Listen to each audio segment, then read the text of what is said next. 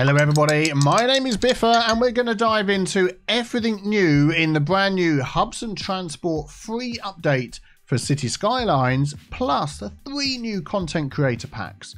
Also, if you play City Skylines with mods, be sure to hang around until the end for some important information. The new content creator packs include sports venues, shopping malls and Africa in miniature, so there is plenty to look at, so let's dive straight in. First of all, we have the Hubs and Transport free update, which includes 9 new transport hubs, 15 new roads, 15 new vehicles, along with many new props, new assets, new plazas, new buildings and some lovely quality of life updates. So first of all, let's take a look at what is free for everybody. If you've got the base game, you're going to get these things. And it's been 8 years since we've been enjoying City Skylines. And they put a little memorial plaza together, which if you zoom in down here, you get a timeline of all the different DLCs that have been added right up to now. So that is absolutely fantastic. And then we move along a little bit. We've got a brand new little suburban fence. Some brick texture at the bottom, nice little fence panel over there, which I think looks really nice. And if you just swing over here over to the water, we get a new city quay wall as well, which is lovely. We've got this sort of texture along the front, some trees on the top, which you can change. I popped in one of the new trees. Aha! Spoilers ahead that we're going to get in this update as well. And I think that is going to look absolutely beautiful on your city's waterfronts. And talking of free trees, 5 new trees have been added by Mr. Mason. If we have a look at these trees here, we have the Lala Palm starting from the left, then the Umbrella Thorn Tree, my favourite, the Flame Tree, it looks absolutely amazing, the Baobab Tree, and also the California Young Palm Tree. And as always, these trees are just looking spectacular. Ah, fantastic. Okay, what is next on the list? We have some brand new roads that have been added to the free update. So we've got this one here, which is 3-lane one-way road with a bus lane. And of course, you get a bridge version of that as well. Then we have a 4-lane road with wide sidewalks, and you get this in 3 different versions. So we've got the plain one here and the bridge version. All 3 of these, the bridge version looks the same. We have the one with the grass sides and the one with the grass sides and the trees as well. And of course, these trees can also be upgraded to any tree you desire. Like this one, my new favourite tree. Oh, absolutely love it. Looks fantastic. Next on the list is the multi-level metro hub. If we take a look from the side, we've got ground level metro, raised metro, and also we have an underground metro line as well. And this looks brilliant. I love this. Can't wait to see this in our cities, all the people coming in and out of the various different doors. That is a lovely metro addition to the game. We also have some decorative parking lots. We have a small decorative parking lot, a large decorative parking lot, and then we have this multi-level, what's this one called? Let's double check the name. Multi-story decorative parking lot with 2 different versions. So we've got the plain variation there, which is very nice.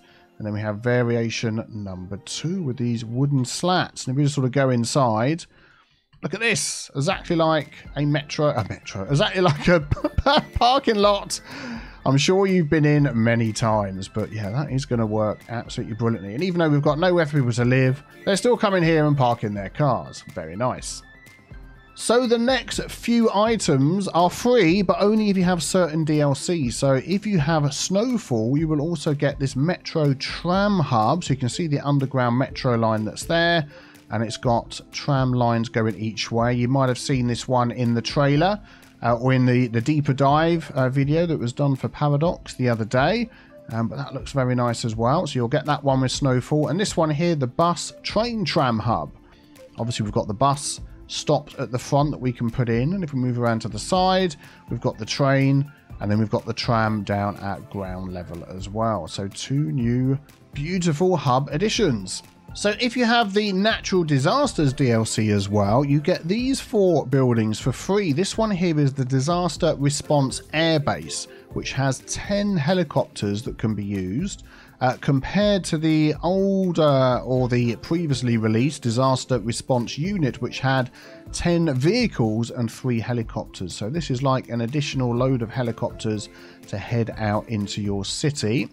We also get higher capacity police, medical and fire over here as well, which add another 10 vehicles in each of those. And then if you have the mass transit DLC, you get a whole load of extra roads. So let's have a look at these. We've got some interesting asymmetrical roads. So this is an asymmetrical 5-lane road, which of course has a bridge version.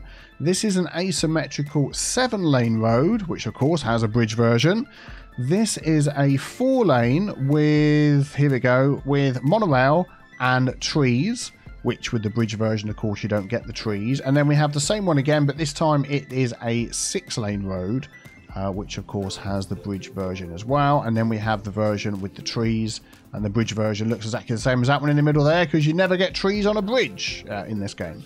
Then we have an asymmetrical 3-lane highway with a bridge version. Then you get the same, but also with the sound barriers down the side and a bridge version. We now have a 4-lane 2-way highway, which is really interesting, and a bridge version of that, and then the same again with the sound barriers on either side. Excellent. So that one's going to be really handy, I think, in a lot of cities.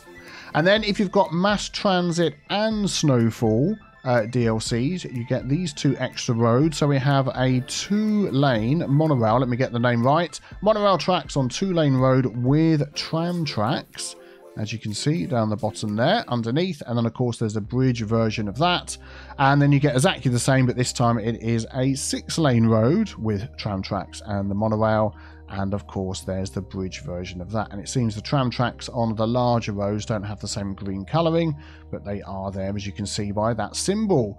So that is all the free stuff that you can get with the new hubs and transport update, which I think is brilliant. Well, why don't we look at all of this stuff now that comes with sports venues, shopping malls and Africa in miniature. Oh, before I forget, 2 more free items that are in the base game. So this one you'll get in your base game, the Harbour Bus Hub. So we've got the buses there, we've got the harbour side over here. That was shown in the Paradox video that was out a couple of days ago. But if you have mass transit, you get these 2 as well, which is a harbour bus and monorail. And I really like this one with the monorail coming in at the angle there. That just looks lovely. And we also get this one here, which is the Harbour Ferry Hub. So there we go. Yeah, very nice, very nice. So the Sports Venues Content Creator Pack has been put together by Bad Peanuts, and I have to say all of these just look absolutely amazing. You're going to get 6 large unique stadiums covering football, baseball and American football. You're going to get 6 mid-size unique stadiums and 10 community sports parks as well. So let's take a look at some of these. So when we click on these, we get like the match day stuff that pops up. We can change the color of our team, which will affect the shirts of the tourists and people coming to watch. Obviously, it's also changing the color of the seats in there, which is fantastic. We can change the ticket price. We can move it if we want. And we've got these different things that we can add. I think it's free transport, extra security, and I can't remember what that one is, which gives us a bonus. No tooltip on there. Okay, I'm sure that'll be sorted by now. But yeah, these look, I have to say, these look absolutely brilliant. Nice little baseball field going on in there, which is really nice. There's loads of different ones here. American football, different shaped baseball, some football ones. We've got to pick out some good ones here to go in Blighty on the Wold. I'll tell you which one it's probably going to be. Oh, we've got a cricket pitch. Is that a cricket pitch? Let's just click on that one. No, that's an Aussie football. Of course it is. Yes, I didn't see the lines on there. Well, maybe we can pretend it's a cricket pitch. So some Aussie rules stuff going on there. But yeah, if you see any of these you think are going to fit into my city really well, let me know. But for parks and stuff, even little community soccer parks like this, these are just absolutely stunning. Then you got some massive big, the Copper Bowl, massive big stadiums as well. And just the design on some of these is just, it is absolutely stunning. I can't wait to see these in the cities with all the details. Oh, look at that. That's like a curved way of getting in and out. Very nice. Oh, that's a cool one, isn't it? For sort of tucking away. Little local football team, maybe. And then it's just Peanut Bowl Memorial Stadium. Very cool way. Getting the peanut in there. Very well designed. Excellent. And we've got, a couple more over here. Mustn't miss this one. little park, football pitch, and then it also comes with this metro station as well, the stadium station. Let's have a look underground. So you've got one line that goes through there. That looks very cute as well. Excellent. So that is everything that comes from Bad Peanuts Sports Venues Content Creator Pack. Right, now let's take a look at the Shopping Malls Content Creator Pack by King Leno. This pack includes more than 60 assets, including department stores, shopping plazas, fast food restaurants to populate your shopping areas. There's 4 unique buildings, which we're going to have a look at, 53 growable buildings, and some additional little props as well. And here we go. These are all low density commercial buildings. And as we go along, you'll see that there's 3 versions of each of these. I believe with these, if we do that and vote, yeah, so if I'm using Move It to reset that, and we get slightly different color variations on those, which are nice. But these are 3 different levels. Each of these come in 3 different levels. They don't sort of change the size on some of these early ones, but you've got the various color options that you can use. And as we go along, I don't know, this one's a little bit odd, but yeah, good for maybe placing manually. But we get this little parking thing which upgrades into those with some seating arrangements. But some of these buildings then will expand into larger ones, but they'll be nice peppered around your city. Or if you're using things like Find It and Move It, all that sort of stuff, you can manually place them yourself or zone them in and yeah, watch them grow themselves. So there's a whole load of those. Let's just have a quick look at them.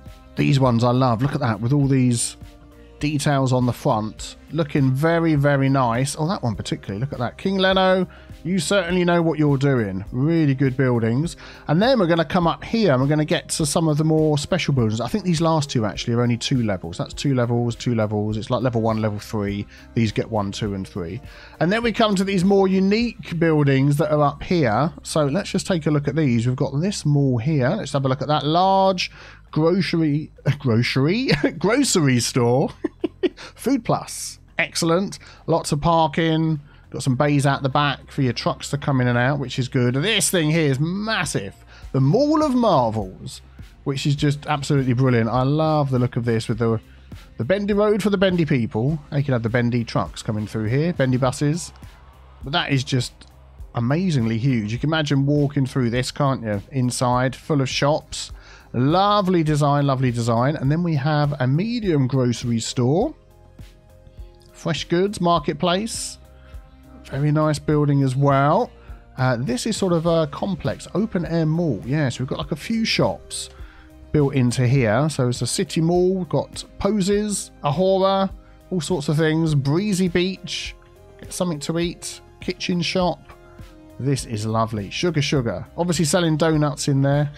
Clothes shop, Sky Bar, and a fitness place. Very, very nice. I'm loving this. And then next to that we have Open Air Mall Phase 2. So these are 2 different buildings. One doesn't upgrade into the other, but obviously we can place both of these down. Very good. And then finally we have the Shopping Plaza. It's just like a simple shopping stretch of a few buildings with some parking out the front as well. So that is a lovely pack. And this is, out of all the packs, this is the only one that's got some growable items in there. So if that's what you want, then this is the pack to get. Excellent, great job. So let's have a look at our final pack, Africa in Miniature. So this pack has been put together by a long-time Cities fan, 3D artist Setonji Prinset Hotunu. And we have in this one 11 unique buildings, 2 monuments, 4 service buildings, 9 growable buildings, beg your pardon, we've got some in this pack as well, and 2 props as well, for a total of 28 buildings. So let's take a look at those. So again, very interesting style of building. I'm loving the look of these. These are low density commercial all the way along here. Oh, these are fantastic. And if you recognise what these assets are based on, let me know in the comments, because obviously that, to me, that looks like it's styled on a larger version of that building. This is high density commercial, this building, with some amazing balcony details. That's looking fantastic. Back to low density again. This is the other high density one that's in the pack. I wonder if these come in different colours as well. Let's grab the Move It mod and do the reset feature. Now all the... yeah, get a few different colour changes on there. This one gets some different trees. Okay, excellent. Back to some more low density ones again. Very nice with the wood effect on the front there. I like it. I like it. And then we get to some of the unique buildings. So let's just jump out of this. So what have we got here? We've got the Bantu Art Museum, a communication centre for administration. Looking fantastic. What's this one here? This looks like community school. Ah, so we've actually got some service buildings, as we said as well. So that's like an elementary school. Brilliant. This is the largest one out of all of them. I really like this building. This is a conference centre for trade shows and expos and things like that. But yeah, imagine that in your city. Really good. I think we've got another... Oh, the Ego City Market. The National Library. But this doesn't act as a library. It does act as a library. Oh, cool. That is a really nice looking library. I'm liking that a lot. Brilliant. This is a very interesting looking building. The Oranmere Towers. Oranmiller Towers. Does that count as a bank? No, it counts as a tourist visitor. This one can be placed anywhere, and it doesn't let me click on it now. So what is this? This might be because I've got find it available, or this might be available in the park tab. Let me have a look. Yeah, here we go. Available to everybody. It is a park monument. And then you can just place that anywhere you like. And we've got some other little props here as well. Thatched roof parasol with table and a fancy wicker chair. Also the 2 props you can have in this one. We've got a police department. Let's see if that comes in different colours as well. Different trees out the back. Boing, boing, boing, boing, boing. Excellent. Looking very nice. What is this? I didn't even notice. This has got like a Mahusive spider on top of a 2-headed... Is it 2-headed snake or 2 snakes? It's on top of a 2-headed snake. That is just freaky. The Royal Museum. Excellent. Is that a real building in real life? I'm going to have to go and look that up. A nice plaza there. Sahel Monument. What's this one here? Oh, beautiful building. The Sanctum of Oduduwa. Brilliant. So then we're getting into some larger buildings over here. This is huge. Nice little plazas and details on the top. Very nice, very nice. The Botanical Museum. This is, I think, the largest one. Yeah, there we go. The Gold Tower. Look at that. Looks like it's made out of solid gold. The Monument of Colossal Heroes. Very nice. And then the last couple here, the Temple of the Sahel. Like a statue monument type thing out the back. The Unification Monument. And finally, the Unity Pyramid. So there's some very nice designs here as well. Fantastic. Right, so I've set up some transport options here so we can take a look at some of the other new additions and improvements to the game. First of all, something that everybody's going to get, if we go into the line details here. So now any vehicle that you choose, any type of vehicle on any line, you now have the capacity written underneath, which is absolutely fantastic. And that was something I was always having to, before I would change out the vehicle, see what it said here, go back, pick another one, but having it all listed there. And that's the same for trains, trams, the works. It's now got that written down, which is absolutely brilliant. There's now a whole load of extra metros. So if we go into our metro line on here, we have 450, 360, 240, 120 and 500 and 250 that have all been added. Here we go. We can see the 120 capacity metro about to go past. Some amazing looking vehicles. There's also a new capacity train, which has 240. Looking very sleek. I am liking that one. And then if you have After Dark, you will also get an option to have a black taxi cab. So if we go into here, we can change which cabs come out. We've got the standard one and the black taxi cab as well. If you have natural disasters, you get the option to have an articulated evacuation bus. I've set a route up for that. Let's just see if we can get that bus to come out and go and collect people. Ah, there it is. Another bendy bus for the bendy people. Excellent. Then if you have mass transit, you have new monorail vehicles. Let's take a look at the line here. And we'll jump into here. We've got a capacity 120 and the one that we can see here, the capacity 240, along with our normal monorail train as well. And again, these look fantastic. And also, if you have mass transit, we get 4 new ferries with capacity 10, 20, 30 and 40. Let's switch this one out so we can see the various ones that are available to us. So which one's this one here? That's capacity 30. Let's have a look at the capacity 10 model. Oh, look at that one. That's the capacity 10. Looking very much like a speedboat sort of thing. Let's speed things up. Oh, yeah, look at that. Very nice. And this is the capacity 20 ferry. Loving the design of that one. Very cool, very cool. Capacity 30 we already saw, and this is capacity 40. And of course they will all change colour depending on the colour of the lines. And there's been a whole load of new tweaks and fixes that have been added to the base game. I'm just going to pick out some of these. One of them is if you go to your main menu like so, we can now go into a new game. Of course, that's never a good idea if you're using mods, but in vanilla, you can go straight to a new game to save you going back to the main menu, which is great. Also in City Statistics, I knew I was going to struggle with that. Also in City Statistics, you can also look at your imports and your exports, which we're not going to be exporting much, are we? Because there's no blooming city here. But yeah, that's very handy to look at. And one that might affect a lot of your cities, vehicle upkeep has been rebalanced to include base cost plus a multiplier for passenger capacity. So the bigger the vehicle, the more it's going to cost. So keep an eye on that. There's also been a rebalancing of the forest fire spreading. So forest fire spreads with notably less probability. Forest fire burns with slightly less intensity. Fire helicopters can carry twice as much water as before. And they have a larger firefighting rate. Yes, that's right. Yeah, I read that correctly. So there we go. That's very helpful. Look at these guys. They're absolutely going for it. This one here, he's going to miss. No, there we go. Excellent. Good job, guys. There is also now a search box that has been added to your game if you want to load up a save. There we go. We'll type that in and we can find all of our New Zealand saves. Excellent. Very, very helpful.